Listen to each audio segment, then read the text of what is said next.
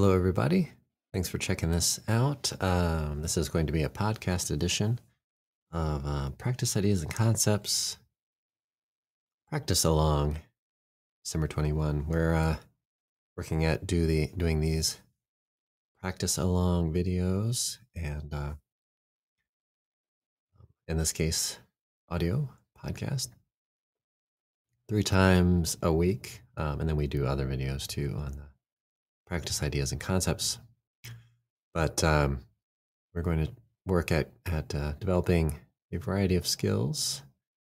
And so today we're working with the key of A and the B minor 7 chord.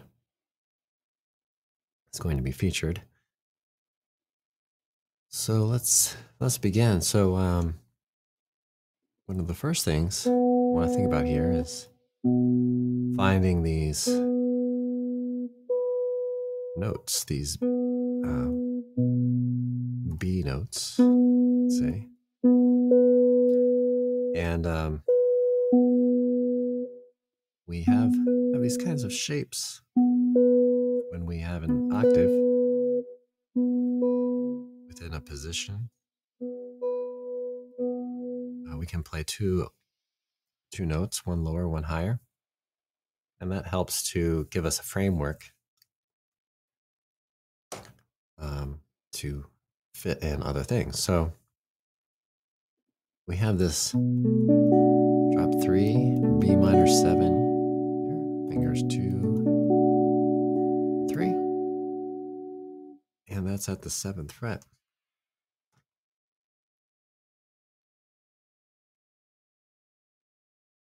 We're using finger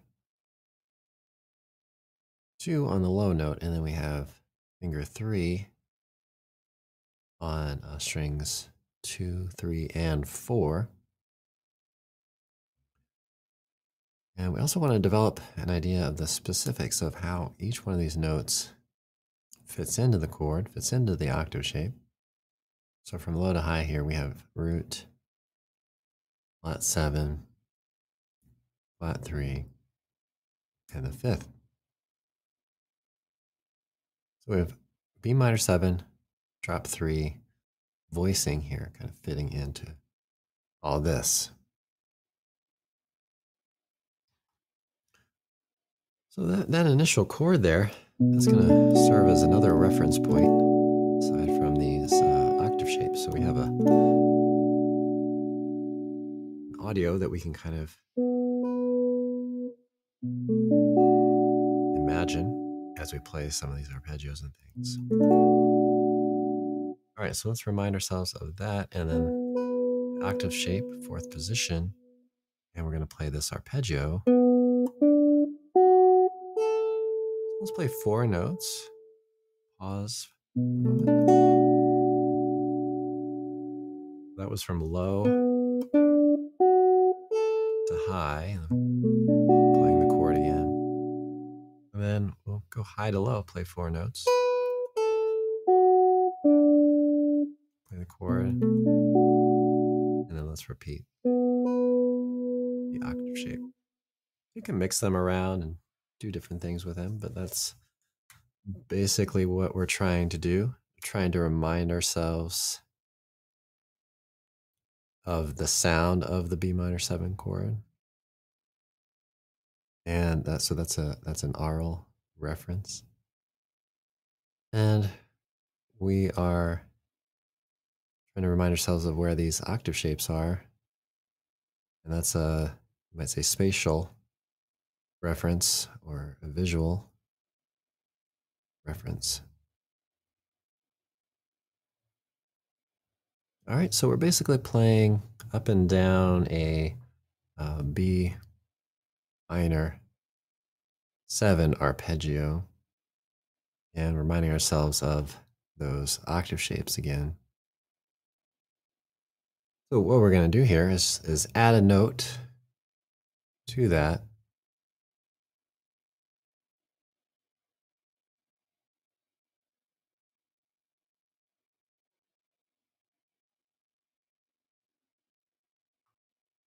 All All right, so we're going to add the 11 into here. We'll duplicate this tone and place it right here between the flat third and the fifth, and we'll call it the 11. And we'll give this tone a little bit of a different marking to it because it's outside of this chord sounds. You might say it's a non-chord tone. I think in terms of the very basic sound of B minor 7. So this is the B minor pentatonic.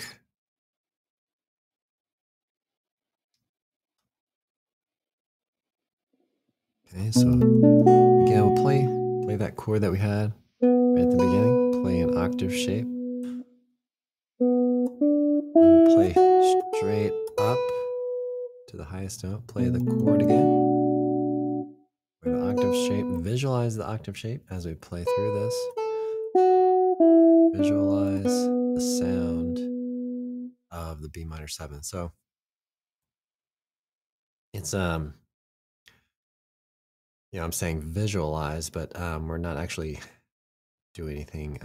Well, we are doing something visual, but we are thinking about a sound. So we're visualizing a sound. I don't know if there's an equivalent word for that.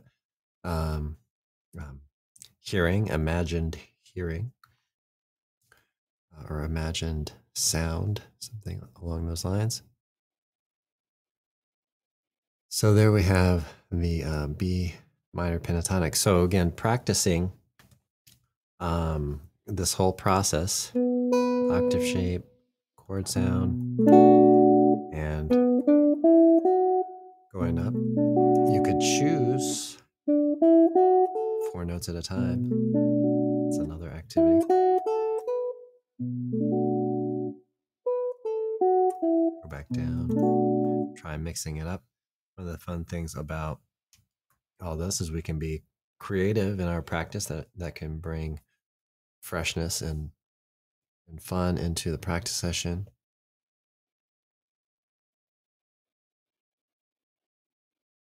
All right, so notice we had this 11. We had that in, got a pentatonic. Of course, we had this arpeggio. Now we're adding 2 more notes to this. So let's label some of these, and I'll say them out loud as well. So we have root 9, flat third 11, 5, 13, flat 7, and the root again. So this is the Dorian, B Dorian.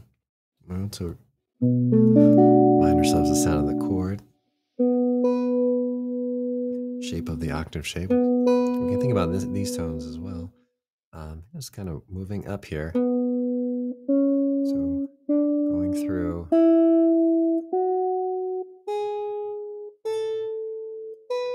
Okay.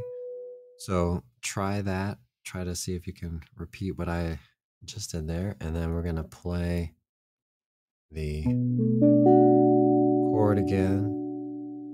We're going to head down from the highest note. So.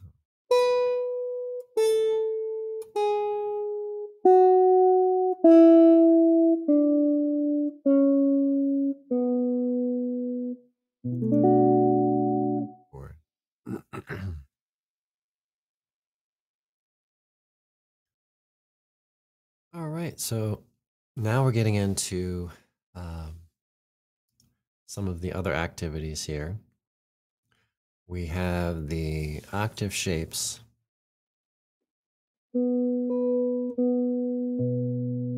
Okay, and we have the rhythms. We talked a bit about these rhythms yesterday, so we'll dive back into them again. And but we have a new octave shape to work with. So let's select a tone out of it. So when you play one of the tones, so here we have 2 full octaves, so we have 2 octave shapes. But when you play one of the tones, try to imagine where the others are. All right. And we'll go ahead and play the rhythm here of the first one.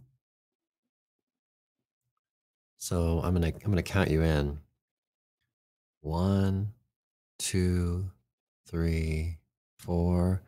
1, 2, 3, 4. 1, 2, 3, 4. All right. So that was the first one. Maybe I'll outline these so we know where we are.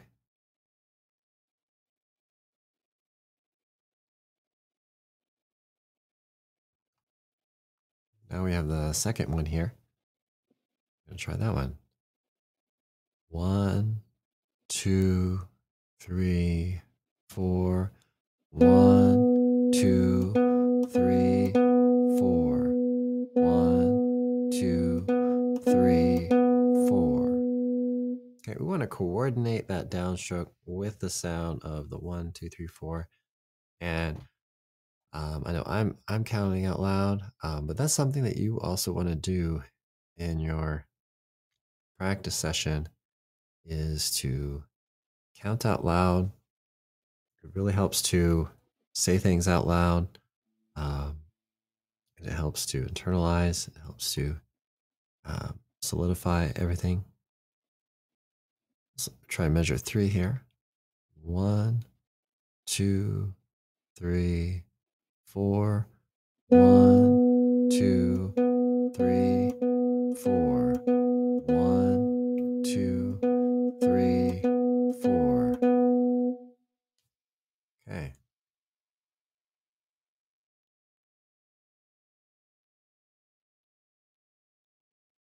All right. So that last one there is same. So so we'll leave that one. So yeah, we've got 3 rhythms to work out, and then of course you could try to play it all the way through there from the beginning to the end. So we'll probably work on that a little bit tomorrow. So let's look at the reading excerpt here. I'm just going to play it once for you. I'm going to count out loud, count myself in case you want to try to join me. And we're going to think about just another spot to play this, basically. Let's go with second position. We were in 4th position yesterday. 1, 2, 3, 4.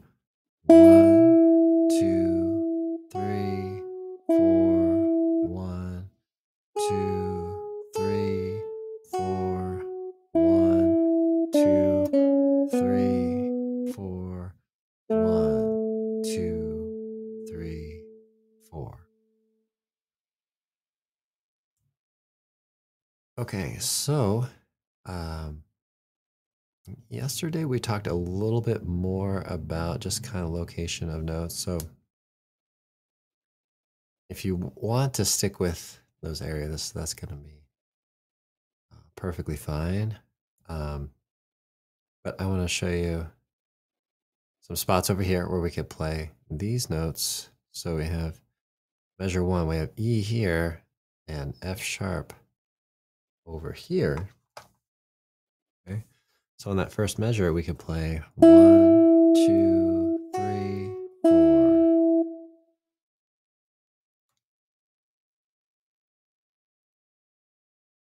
Okay, so now those notes, okay, we have G sharp, we have A, and then the F sharp. Let's look at that measure 2. 1, 2, 3, 4. 1, 2, 3, 4, 1. Okay, and then, well, here we have E again. D, C sharp, B. Okay, so D, C sharp, and B. Okay. So let's take the beginning of that third measure. So we have 1, 2, 3, 4. 1, 2, 3, 4. Okay, and then we have A coming up next here. Okay, so that is going to be fret 2, string 3. Okay. So let's see if we can go through, excuse me, all of that. 1, 2, 3, 4. 1, 2, 3, 4. 1, 2, 3, 4. 1, 2, 3, 4. 1, 2, 3, 4. 1. Okay, and again, counting out loud while playing is a really effective practice for developing strong rhythm skills. Okay, so I highly recommend counting those out loud as you work through it, play through it.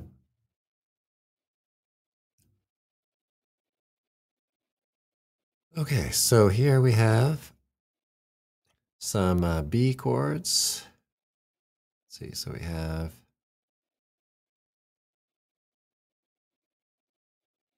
these are all B minor 7. Okay, but this one over the upper left, that's it's B minor 7. So that's root position. Root position, and that is a drop 2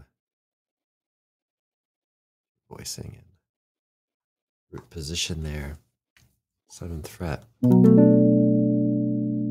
so we can play that one. That first finger, barring, and then finger 3. All right, let's look at, well, let's go over here. Look at B minor 7. This is first inversion. Also drop 2. You're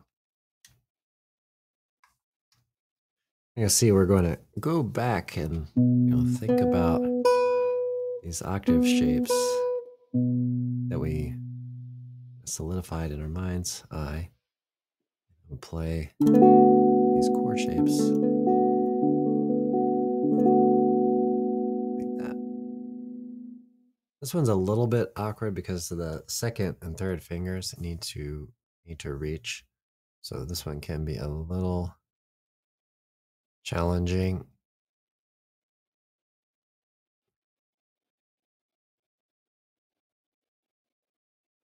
To play.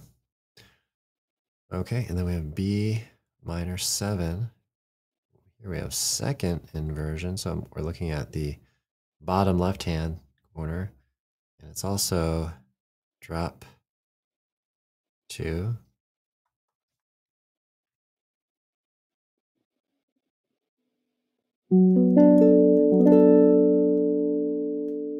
Okay. Second inversion, drop 2.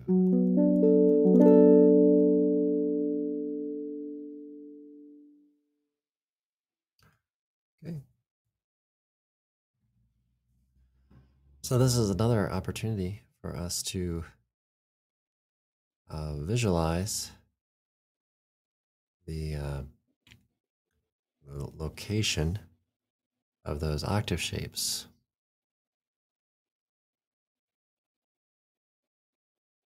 Okay, now we're moving on to third inversion. 4 notes, 1 root position, 3 inversions. Drop 2, and we can bar this. 7th fret, first 4 strings. Yeah.